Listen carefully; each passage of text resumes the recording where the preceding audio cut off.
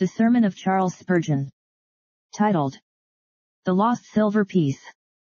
Text. Either, what woman having 10 pieces of silver, if she lose one piece, doth not light a candle, and sweep the house, and seek diligently till she find it? And when she hath found it, she calleth her friends and her neighbors together, saying, Rejoice with me, for I have found the piece which I had lost. Likewise, I say unto you, there is joy in the presence of the angels of God over one sinner that repenteth. Luke 15:8-10. This chapter is full of grace and truth.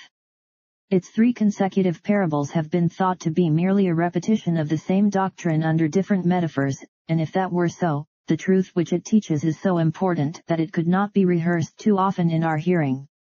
Moreover, it is one which we are apt to forget, and it is well to have it again and again impressed upon our minds.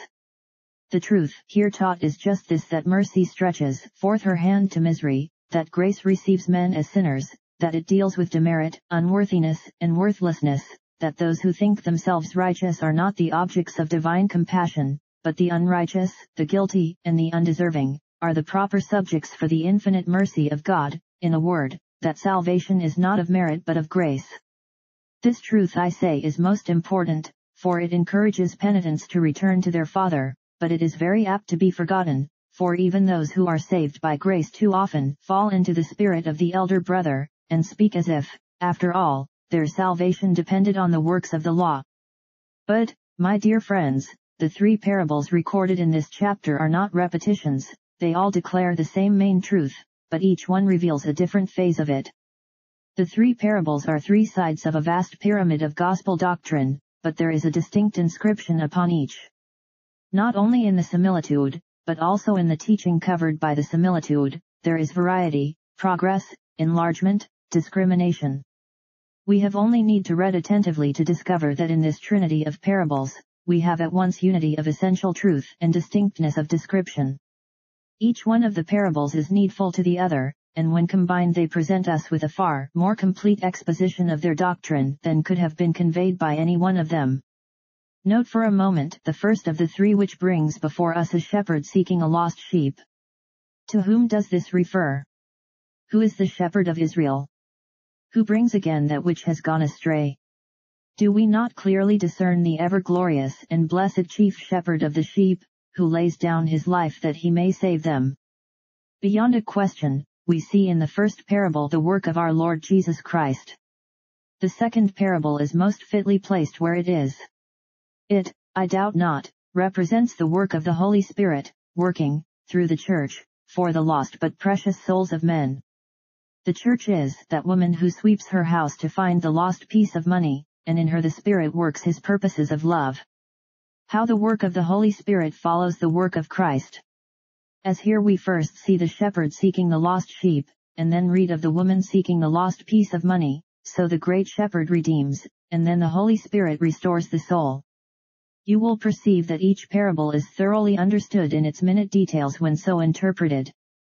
The shepherd seeks a sheep which has willfully gone astray, and so far the element of sin is present. The lost piece of money does not bring up that idea, nor was it needful that it should, since the parable does not deal with the pardon of sin as the first does.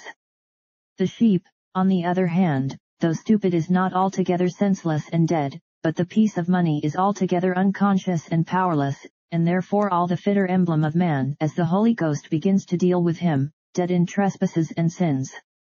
The third parable evidently represents the Divine Father in his abundant love receiving the lost child who comes back to him. The third parable would be likely to be misunderstood without the first and the second. We have sometimes heard it said, here is the prodigal received as soon as he comes back, no mention being made of a Savior who seeks and saves him. Is it possible to teach all truths in one single parable? Does not the first one speak of the shepherd seeking the lost sheep? Why need repeat what had been said before? It has also been said that the prodigal returned of his own free will, for there is no hint of the operation of a superior power upon his heart. It seems as if he himself spontaneously says, I will arise, and go unto my Father. The answer is, that the Holy Spirit's work had been clearly described in the second parable, and needed not to be introduced again. If you put the 3 pictures in a line, they represent the whole compass of salvation, but each one apart sets forth the work in reference to one or other of the divine persons of the Blessed Trinity. The shepherd, with much pain and self-sacrifice, seeks the reckless, wandering sheep, the woman diligently searches for the insensible but lost piece of money, the father receives the returning prodigal. What God has joined together, let no man put asunder.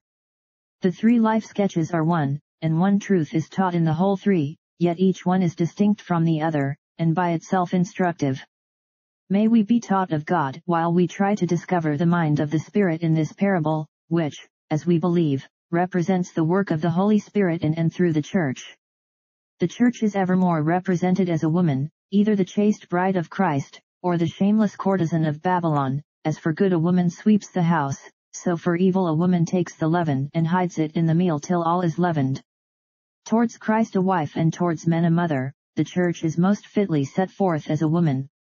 A woman with a house under her control is the full idea of the text, her husband away and herself in charge of the treasure. Just such is the condition of the Church since the departure of the Lord Jesus to the Father. To bring each part of the text under inspection, we shall notice man in three conditions: lost, sought, found. First, the parable treats of man, the object of divine mercy, as lost.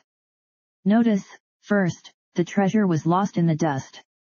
The woman had lost her piece of silver, and in order to find it she had to sweep for it, which proves that it had fallen into a dusty place, fallen to the earth, where it might be hidden and concealed amid rubbish and dirt. Every man of Adam born is as a piece of silver lost, fallen, dishonored, and some are buried amid foulness and dust. If we should drop many pieces of money they would fall into different positions. One of thorn might fall into actual mire, and be lost there, another might fall upon a carpet, a cloth, or a clean, well-polished floor, and be left there. If you have lost your money, it is equally lost into whatever place it may have fallen. So all men are alike lost, but they have not all fallen into the like condition of apparent defilement. One man from the surroundings of his childhood and the influences of education, has never indulged in the coarser and more brutalizing vices, he has never been a blasphemer, perhaps never openly even a Sabbath breaker, yet he may be lost for all that. Another, on the other hand, has fallen into great excess of riot, he is familiar with wantonness and chambering, and all manner of evil, he is lost with an emphasis, but the more decorous sinner is lost also. There may be some here this morning, and we wish always to apply the truth as we go on, who are lost in the very worst of corruption. I would to God that they would take hope and learn from the parable before us, that the Church of God and the Spirit of God are seeking after them, and they may be among the found ones yet. Since, on the other hand, there are many here who have not dropped into such unclean places, I would affectionately remind them that they are nevertheless lost, and they need as much to be sought for by the Spirit of God as if they were among the vilest of the vile. To save the moral needs divine grace as certainly as to save the immoral. If you be lost, my dear hearer, it will be small avail to you that you perished respectably, and were accursed in decent company if you lack but one thing, yet if the deficiency be fatal, it will be but a poor consolation that you had only one lack. If one leak sent the vessel to the bottom, it was no comfort to the crew that their ship only leaked in one place. One disease may kill a man, he may be sound everywhere else, but it will be a sorry comfort to him to know that he might have lived long had but that one organ been sound. If, dear hearer, thou shouldst have no sin whatever save only an evil heart of unbelief, if all thy external life should be lovely and amiable, yet if that one fatal sin be in thee, thou canst draw small consolation from all else that is good about thee. Thou art lost by nature, and thou must be found by grace, whoever thou mayst be. In this parable that which was lost was altogether ignorant of its being lost. The silver coin was not a living thing, and therefore had no consciousness of its being lost or sought after. The piece of money lost was quite as content to be on the floor or in the dust, as it was to be in the purse of its owner amongst its like. It knew nothing about its being lost, and could not know. And it is just so with the sinner who is spiritually dead in sin. He is unconscious of his state, nor can we make him understand the danger and terror of his condition. When he feels that he is lost, there is already some work of grace in him. When the sinner knows that he is lost, he is no longer content with his condition, but begins to cry out for mercy, which is evidence that the finding work has already begun. The unconverted sinner will confess that he is lost, because he knows the statement to be scriptural, and therefore out of compliment to God's word he admits it to be true, but he has no idea of what is meant by it, else would he either deny it with proud indignation, or he would bestir himself to pray that he might be restored to the place from which he has fallen, and be numbered with Christ's precious property. O my hearers, this it is that makes the Spirit of God so needful in all our preachings, and every other soul-saving exercise, because we have to deal with insensible souls. The man who puts the fire escape against the window of a burning house, may readily enough rescue those who are aware of their danger, and who rush to the front and help him, or at least are submissive to him in his work of delivering them. But if a man were insane, if he played with the flames, if he were idiotic and thought that some grand illumination were going on, and knew nothing of the danger but was only glamoured by the glare, then would it be hard work for the rescuer. Even thus it is with sinners. They know not, though they profess to know, that sin is hell, that to be an alien from God is to be condemned already, to live in sin is to be dead while you live. The insensibility of the piece of money fairly pictures the utter indifference of souls unquickened by divine grace. The silver piece was lost but not forgotten. The woman knew that she had 10 pieces of silver originally, she counted them over carefully, for they were all her little store, and she found only 9, but she well remembered that one more was hers and ought to be in her hand. This is our hope for the Lord's lost ones. They are lost but not forgotten, the heart of the Savior remembers them, and prays for them.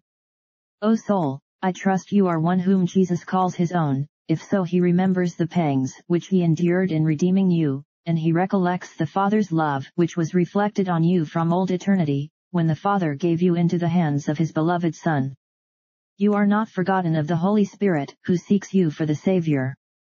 This is the minister's hope, that there is a people whom the Lord remembers and whom he never will forget, though they forget him. Strangers to him, far off, ignorant, callous, careless, dead, yet the everlasting heart in heaven throbs towards them with love, and the mind of the Spirit, working on earth, is directed to them. These, who were numbered and reckoned up of old, are still in the inventory of the divine memory, and though lost they are earnestly remembered still. In some sense this is true of every sinner here. You are lost, but that you are remembered is evident, for I am sent today to preach the gospel of Jesus to you.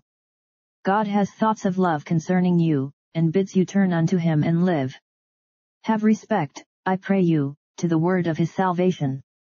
Next, the piece of silver was lost but still claimed. Observe that the woman called the money, my piece which was lost. When she lost its possession she did not lose her right to it. It did not become somebody else's when it slipped out of her hand and fell upon the floor. Those for whom Christ hath died, whom he hath peculiarly redeemed, are not Satan's even when they are dead in sin. They may come under the devil's usurped dominion, but the monster shall be chased from his throne. Christ has received them of old of the Father, and he has bought them with his precious blood, and he will have them, he will chase away the intruder and claim his own. Thus saith the Lord, your covenant with death is disannulled, and your agreement with hell shall not stand. Ye have sold yourselves for naught, and ye shall be redeemed without money. Jesus shall have his own, and none shall pluck them from his hold, he will defend his claim against all comers.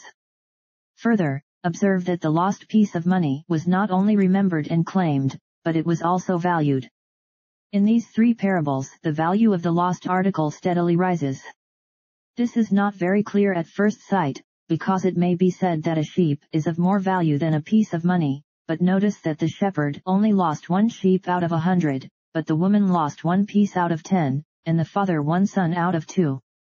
Now, it is not the value of the thing in itself which is here set forth, for the soul of a man, as absolutely valued in comparison with the infinite God, is of small esteem, but because of his love it is of great value to him. The 1 piece of money to the woman was a 10th part of all she had, and it was very valuable in her esteem. To the Lord of love a lost soul is very precious. It is not because of its intrinsic value, but it has a relative value which God sets at a high rate. The Holy Spirit values souls, and therefore the Church prizes them too. The Church sometimes says to herself, we have but few conversions, few members, many are called, but few chosen. She counts over her few converts, her few members, and one soul is to her all the more precious, because of the few there are who in these times are in the treasury of Christ, stamped with the image of the great being, and made of the precious genuine silver of God's own grace. Oh dear friend, you think yourself of small value, you who are conscious that you have sinned, but the Church does not think you of small value, and the Holy Spirit does not despise you. He sets a high price upon you, and so do His people. We value your souls, we only wish we knew how to save them, we would spare no expense or pains if we might but be the means of finding you, and bringing you once more into the great Owner's hand. The piece of money was lost, but it was not lost hopelessly. The woman had hopes of recovering it, and therefore she did not despair, but set to work at once. It is a dreadful thing to think of those souls which are lost hopelessly. Their state reminds me of a paragraph I have cut from this week's newspaper. The fishing smack Vito, of Grimshy's cousins, master, arrived in port from the Dogger Bank on Saturday night. The master reports that on the previous Wednesday, when about 200 miles from Spurgeon, he sighted to the leeward what at first appeared to be a small schooner in distress, but on bearing down to her found her to be a full-sized lifeboat, upwards of 20 feet long, and full of water up to her corks. There was no name on the boat, which had evidently belonged to some large ship or steamer. It was painted white both inside and out, with a brown streak round the rim. When alongside, on closer examination, 3 dead sailors were perceived lying aft, huddled together, and a fourth athwart in the bow, with his head hanging over the rowlocks. They seemed from their dress and general appearance to be foreigners, but the bodies had been frightfully washed about, and were in a state of decomposition, and had evidently been dead some weeks. The waterlogged waif drifted on with its ghastly cargo, and the horrible sight so shocked the crew of the Vito that afterwards they were almost too unnerved to attend to their trawling, and the smack, in consequence, returned to port with a comparatively small catch, and sooner than expected. Do you wonder at the men sickening in the presence of this mystery of the sea? I shudder as I think I see that Karen-like boat floating on and on. Mercy need not follow it, she can confer no boon, love need not seek it, no deed of hers can save. My soul sees, as in a vision, souls hopelessly lost, drifting on the waves of eternity, beyond all hope or help. Alas! Alas! Millions of our race are now in that condition. Upon them has passed the second death, and powerless are we all to save them. Towards them even the gospel has no aspect of hope. Our joy is that we have to deal today with lost souls who are not yet hopelessly lost. They are dead in sin, but there is a quickening power which can make them live. O mariner of the sea of life, fisher of men upon this stormy sea, those castaways whom you meet with are accessible to your efforts of compassion, they can be rescued from the pitiless deeps, your mission is not a hopeless one. I rejoice over the ungodly man here today that he is not in torment, not in hell. He is not among those whose worm dieth not and whose fire is not quenched. I congratulate the Christian Church too, that her piece of money has not fallen where she cannot find it. I rejoice that the fallen around us are not past hope, yea, though they dwell in the worst dens of London, though they be thieves and harlots, they are not beyond the reach of mercy. Up, O Church of God, while possibilities of mercy remain. Gird up your loins, be soul winners, and resolve by the grace of God that every hour of hope shall be well employed by you. One other point is worthy of notice. The piece of silver was lost, but it was lost in the house, and the woman knew it to be so. If she had lost it in the streets, the probabilities are she would not have looked for it again, for other hands might have closed over it. If she had lost it in a river, or dropped it in the sea, she might very fairly have concluded that it was gone forever, but evidently she was sure that she had lost it in the house. Is it not a consolation to know that those here, who are lost, are still in the house? They are still under the means of grace, within the sphere of the Church's operations, within the habitation of which she is the mistress, and where the Holy Spirit works. What thankfulness there ought to be in your minds that you are not lost as heathens, nor lost amid Romish or Mohammedan superstition, but lost where the gospel is faithfully and plainly preached to you, where you are lovingly told, that whosoever believeth in Christ Jesus is not condemned. lost, but lost where the church's business is to look after you, where it is the Spirit's work to seek and to find you. This is the condition of the lost soul, depicted as a lost piece of silver. Secondly, we shall notice the soul under another condition, we shall view it as sought. By whom was the piece of silver sought? It was sought by its owner personally. Notice, she who lost the money lit a candle and swept the house, and sought diligently till she found it.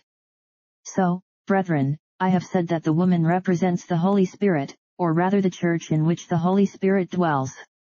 Now, there will never be a soul found till the Holy Spirit seeks after it. He is the great soul finder. The heart will continue in the dark until he comes with his illuminating power. He is the owner, he possesses it, and he alone can effectually seek after it. The God to whom the soul belongs must seek the soul. But he does it by his church, for souls belong to the church too, they are sons and daughters of the chosen mother, they are her citizens and treasures. For this reason the church must personally seek after souls. She cannot delegate her work to anybody. The woman did not pay a servant to sweep the house, but she swept it herself. Her eyes were much better than a servant's eyes, for the servant's eyes would only look after somebody else's money, and perhaps would not see it, but the mistress would look after her own money, and she would be certain to light upon it if it were anywhere within sight. When the Church of God solemnly feels, it is our work to look after sinners, we must not delegate it even to the minister, or to the city missionary, or the Bible woman, but the church as a church must look after the souls of sinners, then I believe souls will be found and saved. When the church recognizes that these lost souls belong to her, she will be likely to find them. It will be a happy day when every church of God is actively at work for the salvation of sinners. It has been the curse of Christendom that she has ventured to delegate her sacred duties to men called priests, or that she has set apart certain persons to be called the religious, who are to do works of mercy and charity and of evangelization. We are, every one of us who are Christ's, bound to do our own share, nay, we should deem it a privilege of which we will not be deprived, personally to serve God, personally to sweep the house and search after the lost spiritual treasures. The Church herself, in the power of the indwelling Spirit of God, must seek lost souls. Note that this seeking became a matter of chief concern with the woman. I do not know what other business she had to do, but I do know that she put it all by to find the piece of money. There was the corn to be ground for the morning meal, perhaps that was done, at any rate, if not so, she left it unprepared. There was a garment to be mended, or water to be drawn, or the fire to be kindled, or the friends and neighbors to be conversed with. Never mind, the mistress forgets everything else, she has lost her piece of money, and she must find it at once. So with the Church of God, her chief concern should be to seek the perishing sons of men. To bring souls to know Jesus, and to be saved in him with a great salvation should be the Church's great longing and concern. She has other things to do. She has her own edification to consider, she has other matters to be attended to in their place, but this first, this evermore and always first. The woman evidently said, the money is lost, I must find that first. The loss of her piece of silver was so serious a matter that if she sat down to her mending, her hands would miss their nimbleness, or if any other household work demanded her attention, it would be an irksome task to her, for she was thinking of that piece of coin. If her friend came and talked with her, she would say to herself, I wish she were gone, for I want to be looking after my lost money. I wish the Church of God had such an engrossing love for poor sinners that she would feel everything to be an impertinence which hindered her from soul saving. We have every now and then, as a church, a little to do with politics, and a little to do with finance, for we are still in the world, but I love to see in all churches everything kept in the background, compared with soul-saving work. This must be first and foremost. Educate the people. Yes, certainly, we take an interest in everything which will do good to our fellow citizens, for we are men as well as Christians, but first and foremost our business is to win souls, to bring men to Jesus, to hunt up those who bear heaven's image, though lost and fallen. This is what we must be devoted to, this is the main and chief concern of believers, the very reason for the existence of a church. If she regard it not, she forgets her highest end. Now note, that the woman having thus set her heart to find her money, she used the most fit and proper means to accomplish her end. First, she lit a candle. So doth the Holy Spirit in the Church. In Eastern dwellings it would be necessary, if you lost a piece of money and wanted to find it, to light a candle at any time, for in our Saviour's day glass was not used, and the windows of houses were only little slits in the side of the wall, and the rooms were very dark. Almost all the Oriental houses are very dark to this day, and if anything be dropped as small as a piece of silver, it must be looked for with a candle even at high noon. Now, the sphere in which the Church moves here on earth is a dim twilight of mental ignorance, and moral darkness, and in order to find a lost soul, light must be brought to bear upon it. The Holy Spirit uses the light of the gospel, he convinces men of sin, of righteousness, and of judgment to come. The woman lit a candle, and even thus the Holy Spirit lights up some chosen man whom he makes to be a light in the world. He calls to himself whomsoever he wills, and makes him a lamp to shine upon the people. Such a man will have to be consumed in his calling, like a candle he will be burnt up in light-giving. Earnest zeal, and laborious self-sacrifice, will eat him up. So may this Church, and every Church of God, be continually using up her anointed men and women, who shall be as lights in the midst of a crooked and perverse generation, to find out lost souls. But she was not content with her candle, she fetched her broom, she swept the house. If she could not find the silver as things were in the house, she brought the broom to bear upon the accumulated dust. Oh, how a Christian Church, when it is moved by the Holy Spirit, cleanses herself and purges all her work. Perhaps, saith she, some of our members are inconsistent, and so men are hardened in sin, these offenders must be put away. The tone of religion is low that may be hindering the conversion of souls, it must be raised. Perhaps our statements of truth, and our ways of proclaiming it, are not the most likely to command attention, we must amend them, we must use the best possible methods, we must in fact sweep the whole house. I delight to see an earnest house sweeping by confession of sin at a prayer meeting, or by a searching discourse, a house sweeping when everyone is earnest to reform himself, and to get nearer to God himself by a revival of his own personal piety. This is one of the means by which the Church is enabled to find the hidden ones.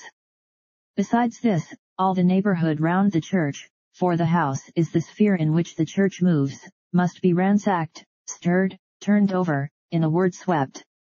A Church that is really in earnest after souls will endeavor to penetrate the gloom of poverty and stir the heaps of profligacy. She will hunt high and hunt low if by any means she may rescue from destruction the precious thing upon which her heart is set. Carefully note that this seeking after the lost piece of silver with fitting instruments, the broom, and the candle, was attended with no small stir. She swept the house, there was dust for her eyes, if any neighbors were in the house there was dust for them. You cannot sweep a house without causing some confusion and temporary discomfort. We sometimes hear persons complain of certain Christians for making too much ado about religion. The complaint shows that something is being done, and in all probability some success being achieved. Those people who have no interest in the lost silver are annoyed at the dust, it is getting down their throats, and they cough at it. Never mind, good woman, sweep again, and make them grumble more. Another will say, I do not approve of religious excitement, I am for quiet and orderly modes of procedure. I dare say that this good woman's neighbor, when she came in to make a call, exclaimed in disgust, Why, mistress, there is not a chair to sit down upon in comfort, and you are so taken up about this lost money that you scarce give me an answer. Why, you are wasting candle at a great rate, and seem quite in a fever. Well, the good woman would answer, but I must find my piece of silver, and in order to seek it out I can bear a little dust myself, and so must you if you wish to stop here while I am searching. An earnest church will be sure to experience a degree of excitement when it is soul hunting, and very cautious, very fastidious, very critical people will find fault. Never mind them, my brethren, sweep on and let them talk on. Never mind making a dust if you find the money. If souls be saved, irregularities and singularities are as the small dust of the balance. If men be brought to Jesus, care nothing what cavillers say. Sweep on, even though men exclaim, they that turn the world upside down are come hither also. Though confusion and stir, and even persecution be the present result, yet if the finding of an immortal soul be the ultimate effect, you will be well repaid for it. It is to be remarked, also, that in the seeking of this piece of silver the coin was sought in a most engrossing manner.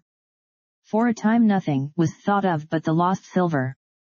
Here is a candle. The good woman does not read by the light of it, nor mend her garments, no, but the candle light is all spent on that piece of money. All its light is consecrated to the search. Here is a broom. There is other work for the broom to do, but for the present it sweeps for the silver and for nothing else. Here are two bright eyes in the good woman's head eye, but they look for nothing but the lost money. She does not care what else may be in the house or out of it. Her money she cares for, and that she must find, and here she is with candle, broom, strength, eyesight, faculties of mind, and limbs of body, all employed in searching for the lost treasure. It is just so when the Holy Ghost works in a church, the preacher, like a candle, yields his light, but it is all with the view of finding out the sinner and letting him see his lost estate. Whether it be the broom of the law or the light of the gospel, all is meant for the sinner. All the Holy Spirit's wisdom is engaged to find the sinner, and all the living church's talent and substance and power are put forth if by any means the sinner may be saved. It is a fair picture, may I see it daily. How earnestly souls are sought for when the Spirit of God is truly in His church. One other thought only. This woman sought for her piece of silver continuously till she found it. May you and I, as parts of the Church of God, look after wandering souls till we find them. We say they discourage us. No doubt that piece of silver did discourage the woman who sought it. We complain that men do not appear inclined to religion. Did the piece of money lend the housewife any help? Was it any assistance to her? She did the seeking, she did it all. And the Holy Ghost through you, my brother, seeks the salvation of the sinner, not expecting the sinner to help him, for the sinner is averse to being found. What, were you repulsed the other day by one whose spiritual good you longed for? Go again. Were your invitations laughed at? Invite again. Did you become the subject of ridicule through your earnest entreaties? Entreat again. Those are not always the least likely to be saved who at first repel our efforts. A harsh reception is sometimes only an intimation that the heart recognizes the power of the truth, though it does not desire at present to yield to it. Persevere, brother, till you find the soul you seek. You who spend so much effort in your Sunday school class, use still your candle, enlighten the child's mind still, sweep the house till you find what you seek, never give up the child till it is brought to Christ. You, in your senior class, dealing with that young man or young woman, cease not from your private prayers and from your personal admonitions, till that heart belongs to Jesus. You who can preach in the streets, or visit the lodging houses, or go from door to door with tracts, I charge you all, for you can all do something, never give up the pursuit of sinners until they are safely lodged in Jesus' hands. We must have them saved. With all the intense perseverance of the woman who turned everything upside down, and counted all things but loss that she might but find her treasure, so may we also, the Spirit of God working in us, upset everything of rule and conventionality and form and difficulty, if we may but by any means save some, and bring out of the dust those who bear the King's image, and are dear to the King's heart. Time has fled, alas, too swiftly, and so I must close with the third point, which is the piece of silver found. Found. In the first place, this was the woman's ultimatum, and nothing short of it. She never stopped until the coin was found. So it is the Holy Spirit's design, not that the sinner should be brought into a hopeful state, but that he should be actually saved, and this is the Church's great concern, not that people be made hearers, not that they be made orthodox professors, but that they be really changed and renewed, regenerated, and born again. The woman herself found the piece of money. It did not turn up by accident, nor did some neighbor step in and find it. The Spirit of God Himself finds sinners, and the Church of God herself as a rule is the instrument of their recovery. Dear brethren, a few years ago there was a kind of slur cast upon the visible church, by many enthusiastic but mistaken persons, who dreamed that the time was come for doing away with organized effort, for irregular agencies outside of the visible church were to do all the work. Certain remarkable men sprang up, whose ferocious censures almost amounted to attacks upon the recognized churches. Their efforts were apart from the regular ministry, and in some cases ostentatiously in opposition to it. It was as much their aim to pull down the existing church as to bring in converts. I ask any man who has fairly watched these efforts, what they have come to. I never condemned them, nor will I, but I do venture to say today in the light of their history, that they have not superseded regular church work and never will. The masses were to be aroused, but where are the boasted results? What has become of many of these much vaunted works? Those who have worked in connection with the Church of God have achieved permanent usefulness. Those who acted as separatist agencies, though they blazed for a while before the public eye and filled the corners of the newspapers with spiritual puffery, are now either altogether or almost extinct. Where are the victories which were to be won by these freebooters? Echo answers, where? We have to fall back on the old disciplined troops. God means to bless the church still, and it is through the church that he will continue to send a benediction upon the sons of men. I am glad to hear of anybody preaching the gospel. If Christ is preached, I therein do rejoice, yea, and will rejoice. I remember the Master's words, forbid them not. He that is not against us is for us. Still the mass of conversions will come through the church, and by her regular organized efforts. The woman who lights the candle and sweeps the house, to whom the silver belongs, will herself find it. Now notice, when she had found it, what she did, she rejoiced. The greater her trouble in searching, the higher her joy in finding. What joy there is in the Church of God when sinners are converted.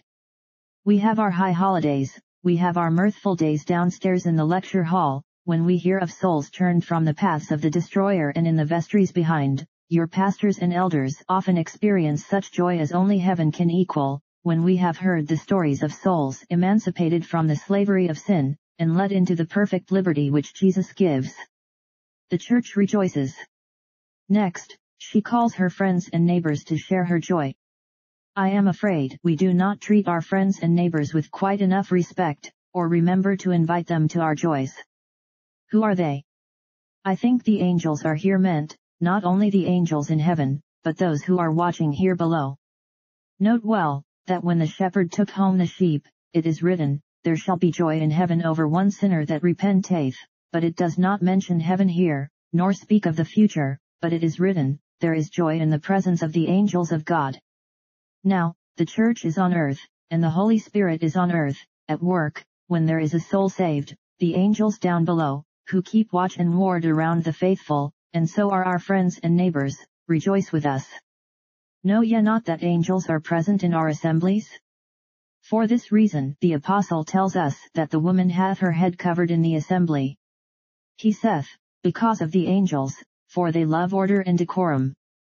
The angels are wherever the saints are, beholding our orders and rejoicing in our joy. When we see conversions we may bid them rejoice too, and they will praise God with us.